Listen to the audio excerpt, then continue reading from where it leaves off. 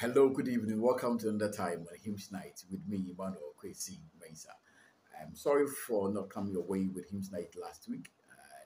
We encountered some challenge, and thanks to those of you who reached out to ask about it. We are here today, and I would want to thank God for our lives. It's a new month, the month of November. We are just a month away, or some days away from December, that's Christmas. And we have to thank God for how far He has brought you and I.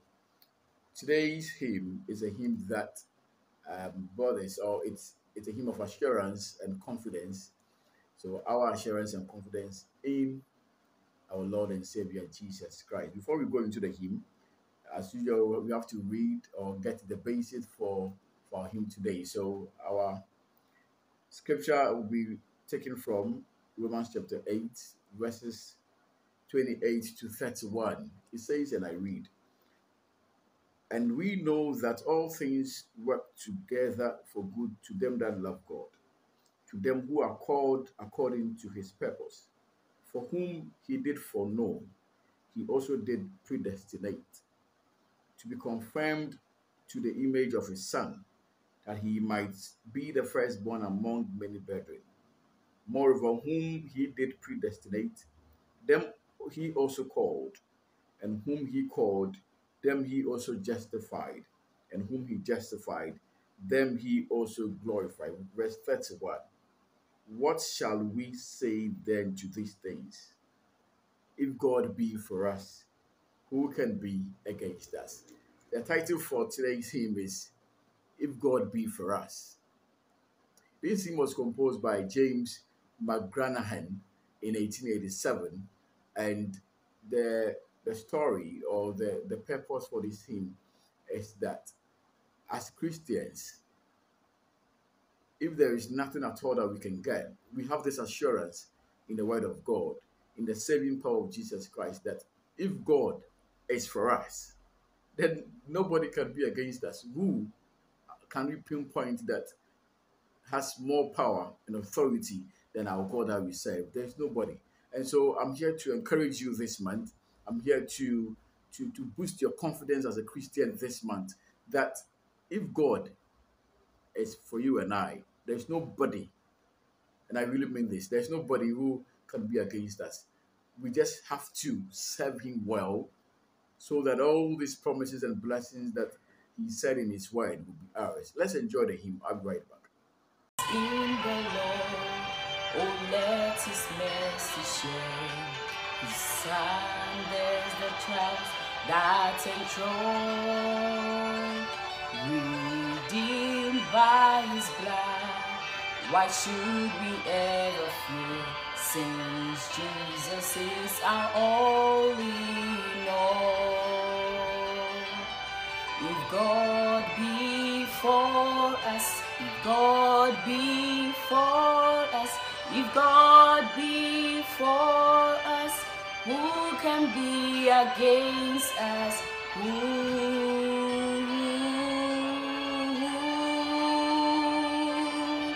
Who can be against us, against us? Be strong in the Lord, rejoicing in his might. Be loyal and true day by day. When evil assail, be valiant for the right, and he will be our strength and stay. If God be for us, if God be for us, if God be for us, who can stand against us?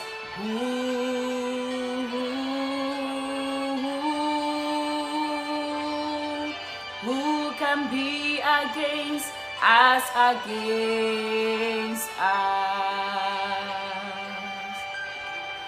Confide in his word, his promises so sure. In Christ they are yea, and amen. pass away. They never shall endure this waiting o'er and o'er again. If God be for us, if God be for us, if God be for us, who can be against us? Who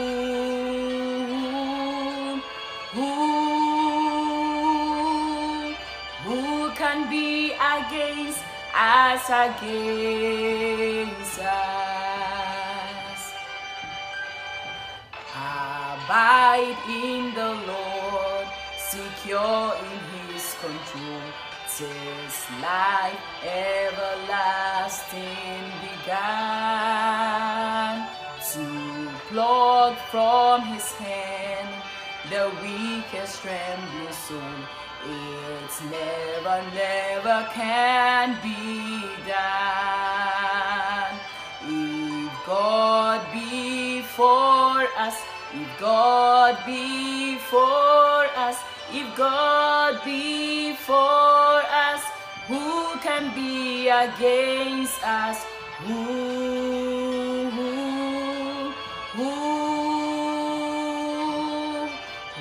can be against us, against us? Welcome back. And the refrain or the chorus of the hymn is, if God be for us, if God be for us, if God be for us, who can be against us? Who, and again who can be against us, against us?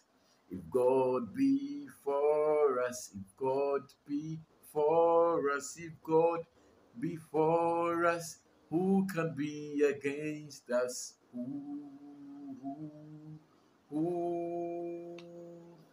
Who can be against us, against us? This is the confidence I want you to have this month of November. God has seen you through from January to November. God has seen your family through from January to November. This is not a time that God is going to leave you.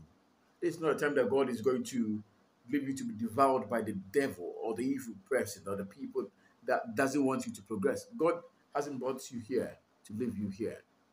So as a Christian, have this confidence that if God, and if you know you are serving God in truth and in faith, He is for you, and nobody, and I say this in authority, nobody can be against you this month.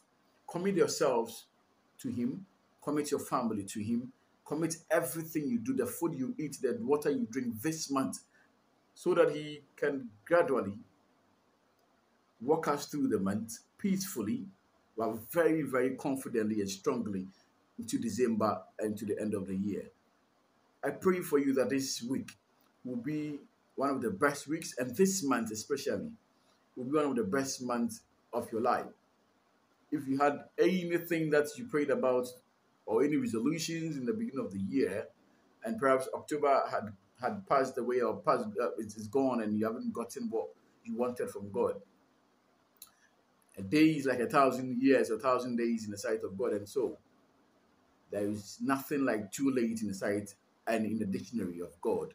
God can still do it, and He will do it for you. Have a beautiful week. Have a blissful week. May God bless you. Thank you.